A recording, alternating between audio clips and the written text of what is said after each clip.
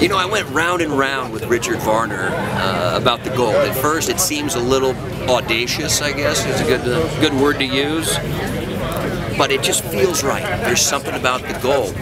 And when we had this bike all laid out on the floor before we assembled it, I had all this hardware and all these parts, everything that was chem film or cadmium gold. Richard Varner about shit. That was a lot of gold. And I said, once it's all dispersed throughout the bike, you just gotta trust me on this one, because Richard was just adamant against it. And then once it was all said and done, there's nice, we got nice bright work, you know, we got highlights of stainless and chrome and aluminum, and then we've got gold, and then the paint, the red, the polished aluminum. And we carried it so far as to kind of mimic the early SoCal belly tank with the brown leather seat. Typically bikes have black seats. We did this one in brown leather, which is a throwback to the 1948 with Alex Exidius and his belly tank Lakester that he ran at Bonneville and Muroc and El Mirage.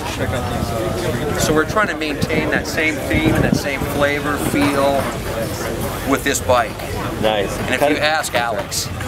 No, go ahead. Yeah, keep going. Sorry, go ahead. If you ask Alex... If you ask Alex, you know, back in the day, there were hot rodders on the lakes and there were bikers. They were two separate parties. Now we're one.